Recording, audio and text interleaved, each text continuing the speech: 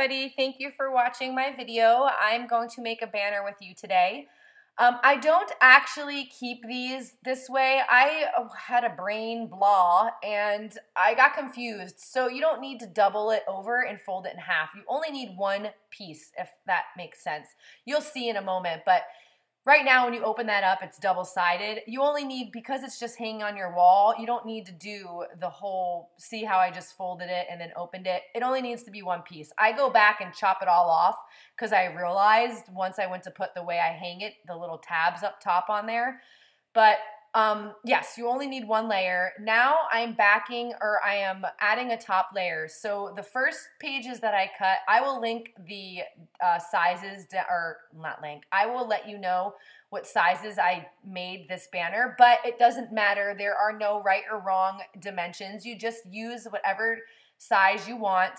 I always make sure that my top piece, if you see I have the plain cardstock on the bottom and then a pattern on top, the top piece I always make sure is 1/8 of an inch smaller on all sides, which gives you the frame. I then stitch down each one of those. I didn't show you that part. You can just tape them down, but I love to use my sewing machine. This, I'm showing you how to make the little tabs by hand. I use my punch, but you, of course, do not need to use the punch. It makes the same thing when you do it by hand. I will link, I think it was 2 inches, and I forget the other measurement, but I also sewed on, sorry, this part's really quick, but I also stitched on the other ones, but again, you don't need a sewing machine, so I'm showing you on this one, you can just staple them on.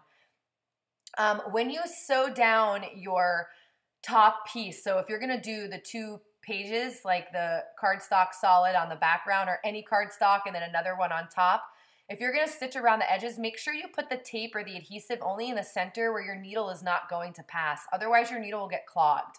So the paper, that little gold stuff on top is from my stash. It's tulle, but everything else, apart from the metal dies that I use and the eyelets, can all be found in the kits. None of the trim is in the kits, but I didn't use too much trim on this one. So everything else I will try when I see it in the video to make sure you know, but that acetate is also not in the kit. When I do my crinkly like this, the crinkling the paper with the fan fold, I do one side, so say I do it on the every 1 inch and a half inch, I'll do one side on all the ones, so 1, 2, 3, 4, and then I'll flip it and do the other side on the half. So 1/2 inch, 1.5, 2.5, and then it already helps you fold back and forth, back and forth, back and forth that way.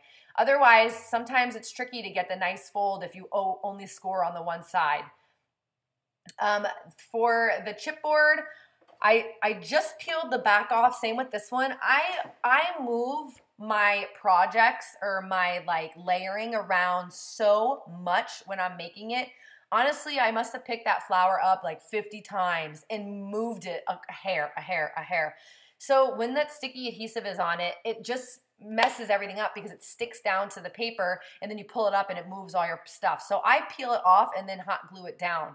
Same with these, I just cut them. Those are the puffy stickers exclusive for the March kit. They're so beautiful. The colors are stunning.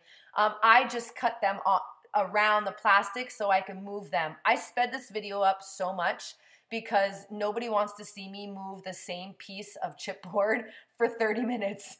I don't even want to watch myself do it. So I sped it up, but just know I'm so indecisive literally by the hair of where these things go. So when I start gluing stuff down, it's like in my head, I'm like, woohoo, finally. I love making banners. They're so much fun to make. And once you have all of them on the banner string, it just looks so pretty. So again, everything is in the March kit aside from the trim. I'm sure you've heard me say that a million times. That twine is not in the kit. That is from Michaels. It's knotting cord. It's in the kids' crafting area over by, I think, like the feathers. It's called knotting cord. It comes kind of, so when you untwirl it, it's kind of bent. If you pull it and give it a little stretch, because it's plastic, it'll take the bends out and it's easier to work with. I glue down, when I put that little knotting cord on there, I glue it down and stick a piece of paper on there because I'm still not done moving my chipboard from side to side 1,000 times. So that way it stays in place. This washi tape is from the March kit.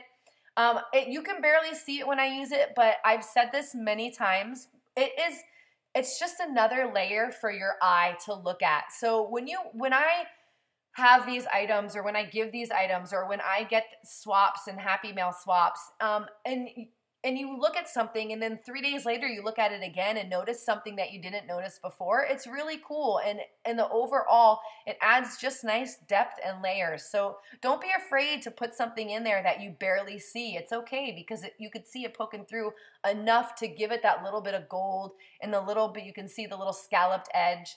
Those die cuts are exclusives to Hip Kit Club. They're also really pretty. They go with this, all the paper that they send with this collection really nicely. So for her, I had to give her a little extra dimension on her head because she's resting on that chipboard flower, so she wasn't flush against the acetate or the vellum. So I stuck her down so she wasn't wonky or crooked. So now she's level with the chipboard and the vellum. These are plenty sticky, but I always glue them because the banner, and I put it on the crinkly fan fold. I want to make sure it's secure. So that's the first piece that I make. I think I add a couple of hearts in a moment. That die cut is also from the kit. I'm sorry if I repeat myself about what is and isn't in the kit. I just don't want to confuse you guys, because sometimes I use items, definitely always the trim, and I want to make sure you know for sure what is included in the kit. So those hearts, they have changed the hearts that they have in the kit. They still have really beautiful hearts, and they are also epoxy hearts, but they're made by Doodlebug. There was a problem with these, so they changed them out. I put the glue, again, I glue them down because this is hanging up. I don't want them to fall off because it's hanging on the wall, and they don't always stick when it's hanging and my fan's on and I'm hitting it when I go to grab something. So I just make sure that I'm positive, and I only put a teeny tiny little bit of glue, because if you put too much, if you've worked with hot glue, it gets everywhere, and then you can't get it off, and then you have glue squished through, and all you see is hot glue everywhere. So just be really gentle with the amount of hot glue you use so you don't see it when you're holding the stuff up close. So I'm showing you the layers now. I do one more on camera, and then at the end of the video, I show you all 5 of the banner pieces. Please, if you want me next time to show you how I do all of them, I absolutely will. The only reason why I didn't was because I didn't want this video to be too long. It takes me forever. I think these 2 banners took me an hour each banner. Well, it's probably 40 minutes, but when I cut the paper, it took me 45 minutes just to get the banner shapes ready, because I have issues, and I want this to go one way and this over there. Oh, I didn't mention, I'm so sorry. I may have, I'm like backtracking. I showed you a green one, but I changed it out. I didn't actually use the green one. I changed it to a pink paper. I'm sorry if I said that or if I didn't say that, but I showed you I made a green flower one, but I didn't end up using the green one. So yes, so if you want me to, sorry, I hope you follow along with my back and forth nonsense.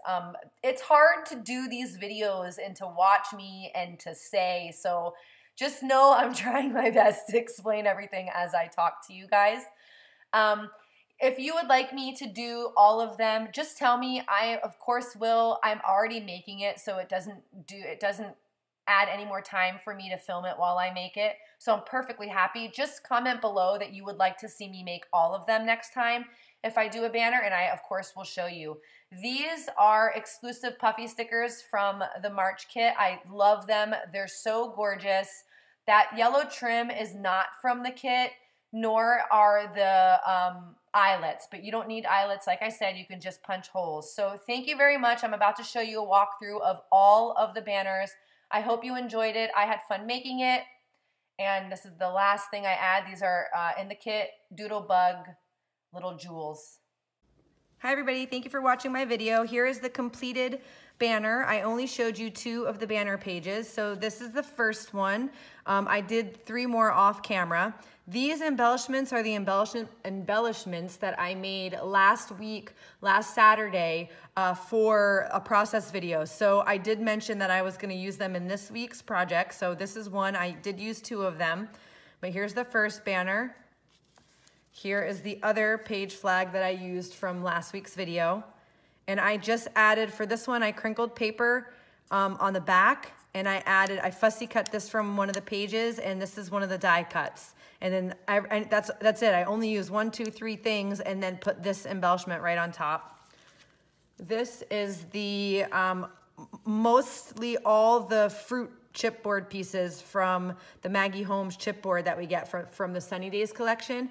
And I use this little die here, the little lemonade from the die cut, the exclusives. This strawberry, this orange is also an exclusive. These are the puffy stickers. This die cut is an exclusive. I used some of the little, what are these called? Doodlebug, the little Doodlebug jewels. And then the last one, oh, and I used the cherries. So I've been struggling. These cherries have been floating around. They're super cute, but I just couldn't find a place for them. In my last video, I like move them off and on the project so many times, but I did finally find a spot. And then here are the last 2 that I just made, that you just watched me make. And this is the last one. Thank you very much, as always, for watching. Hopefully you guys make a beautiful banner. The banners are really, really fun to make. I love making them, and they come out really, really cute. I left extra length because I'm unsure of where I'm gonna hang it yet, so I can move the pieces around. But yes, thank you very much, and happy crafting.